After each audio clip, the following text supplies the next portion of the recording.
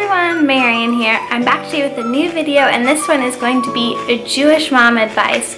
For any of you who are becoming a mom for the first time or is a mom of little ones, these are my best advice for you on leading a Jewish life and being a Jewish mom. So if you like this video, please make sure to give it a thumbs up and subscribe to my channel for more content like this. Let's get into it. Number 1. Do something special for Shabbat. Make it a special day. Not a rabbi speaking.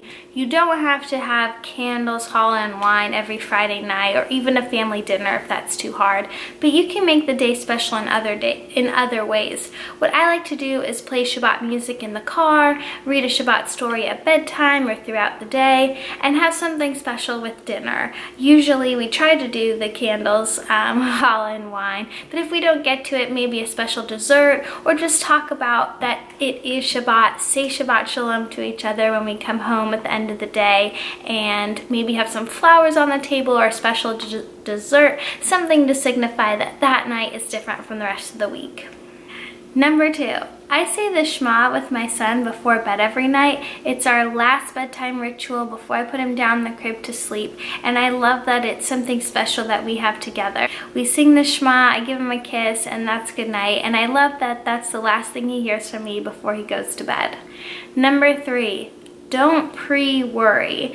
I think this is probably relatable to all moms out there, but it's a cliche that Jewish moms worry, and I've found it to be true. So my advice is don't pre-worry. Don't worry until you have something to worry about. I find myself pre-worrying all the time about different things that could go wrong, especially when my son was really small. That constantly took up my mind and my time. So my best advice about worry is wait until there's something that you have to worry about. Don't do it in advance.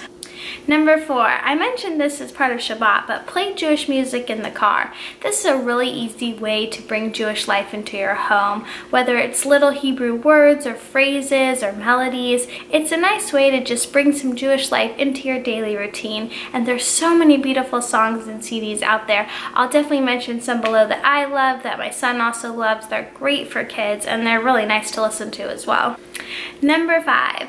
Bend the rules for family because family comes first. There's a lot of rules when you're raising a baby: bedtime, what they eat, what they do, what they wear, etc. I think very important Jewish value is family, and part of the way that I show my son that family comes first is by bending the rules a little bit with family. When family's in town or we're visiting family, we stay up later, we eat things we probably shouldn't eat, and we just try to spend as much quality time together. So I think that imparting those values early on is really important, and the way that I teach them that I value family is I put family before myself and before my rules. So there you have it. Those are my top advice for being a Jewish mom, or just being a mom in general. I hope you enjoyed that. And if you have any mom advice for me, please let me know. I'd love to hear it. Thank you for watching. Bye!